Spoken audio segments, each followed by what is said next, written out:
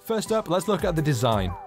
The iPhone 5 marks the first time Apple has increased its screen size, going from the standard 3.5 inches to 4 inches. It's got a 16:9 aspect ratio, meaning it's no wider, but a lot taller. Apple reckons this will make it better for video, as there'll be no black bars. It's also incredibly slim, measuring only 7.6mm thick, and dispenses with the glass back, replacing it instead with a two-tone metal. The S3 offers a gargantuan 4.8-inch display, so if you're a fan of big screen apps and movies, then this might be the phone for you. It does of course mean it's considerably bigger in your hand, and at 8.6mm thick, it's chunkier than the iPhone 2.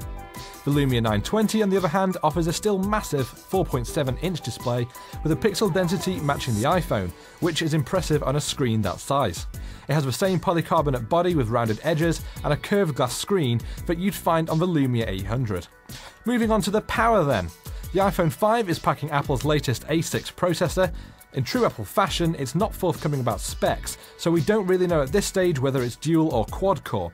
Apple has, however, boasted that it'll provide double the processing and graphics power of its predecessor, so I'm expecting an excellent performance all round.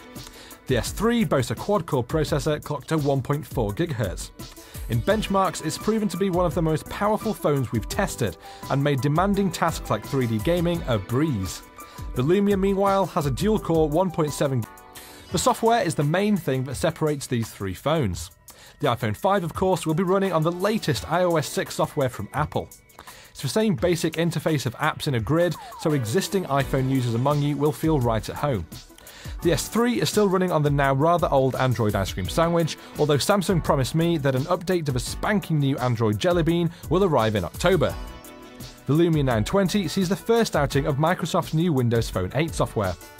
It's similar in style to the existing Windows Phone 7, but it's entirely new behind the scenes. All three phones pack 8-megapixel cameras, so there's very little to choose between them without knowing what sort of quality they can each deliver. The iPhone brings new panorama features and promises better low-light performance, whereas the Lumia is boasting the same PureView name from its 808 camera phone. The S3 has already proven to be a worthy snapper, with handy features like zero shutter lag and a fast burst mode.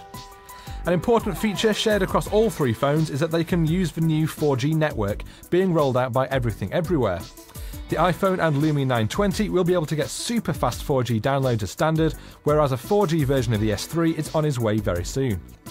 At the moment, it's far too difficult and arguably pointless to try and pick a winner from the three. All three phones offer multi-core processing, high-resolution screens, 8-megapixel cameras and 4G connectivity.